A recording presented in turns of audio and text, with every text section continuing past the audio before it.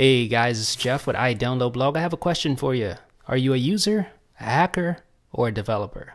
Well, it's not that I want to know so much, but if you've ever jailbroken your phone before, you know that Cydia wants to know. If you go to the Manage tab and go to Settings, you can actually get back to that Who Are You page in Cydia. It has the three options there: user, hacker, or developer. Now, user is for apps, tweaks, and themes.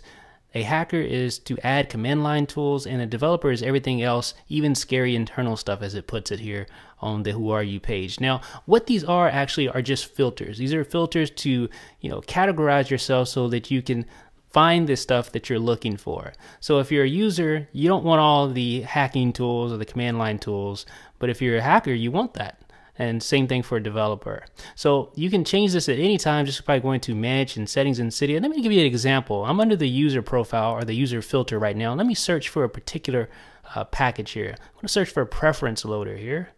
And I'm just typed in preference and do a search, and it'll pull up some things for preference. But if you notice, you don't see preference loader in this list at all. And actually, it's a kind of a thin list. Let's go back to Settings, and then enable hacker profile or the hacker filter.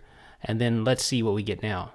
There it is, preference loader. So you didn't get that under the user filter, but you do get it under the hacker filter. So that is the reason for those filters, to kind of categorize all the specific tools and packages for your specific needs. Let me know what you guys think in the comment section below. This is Jeff with iDownload Blog.